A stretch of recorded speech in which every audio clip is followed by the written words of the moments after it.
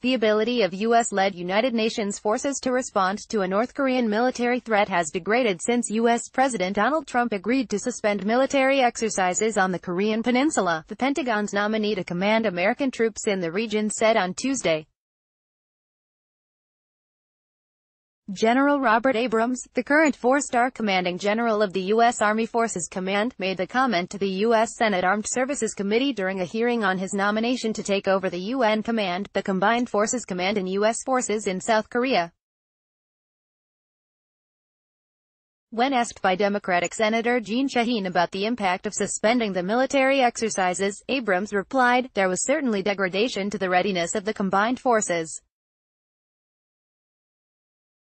The U.S. said in late June that it had indefinitely suspended selected military exercises on the Korean Peninsula to support Trump administration talks aimed at removing nuclear weapons from North Korea in the wake of U.S. President Donald Trump's meeting with North Korean leader Kim Jong-un in Singapore. Kim Jong-un had long denounced U.S.-South Korea military exercises in the region as an act of war aimed at North Korea.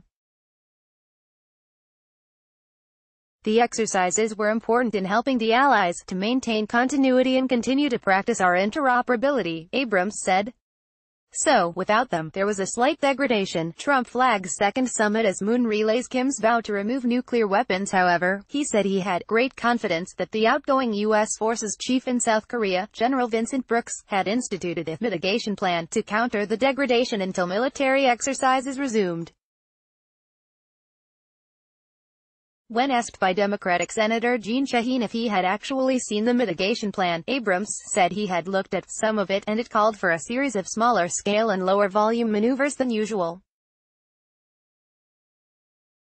At the hearing, Republican Senator Tom Cotton asked Abrams if it is critical that we resume military exercises, and also sought confirmation from the nominee that the next major exercise is scheduled for the spring, in 2019. The general answered affirmatively, saying, "Exercise is scheduled for this spring. The major exercises, to my best knowledge, were in the planning stage. Whether they actually are held is a future decision to be made by alliance leaders," he said. Full North Korean denuclearization by early 2021, Pompeo says a spokesman at the U.S. Defense Department did not immediately respond to an email seeking confirmation that the Pentagon plans to resume military exercises next spring. Democratic Senator Joe Donnelly asked Abrams if he agreed with a recent South Korean press report which said that if the suspension of major military exercises continued, in just 2 years, routine duty rotations would leave most officers in the U.S.-South Korea Combined Command with little to zero experience in conducting joint exercises. Do you agree with that assessment? And has the cancellation of these exercises impacted our readiness and ability to fight tonight? Donnelly asked.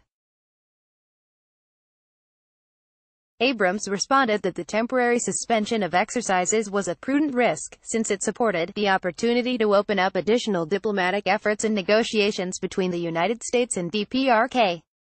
North Korea drops missiles from military parade in sign of denuclearization. The general emphasized that, "We know inherently, that by not conducting training exercises there will be a degradation of readiness and capability and the interoperability of the combined forces."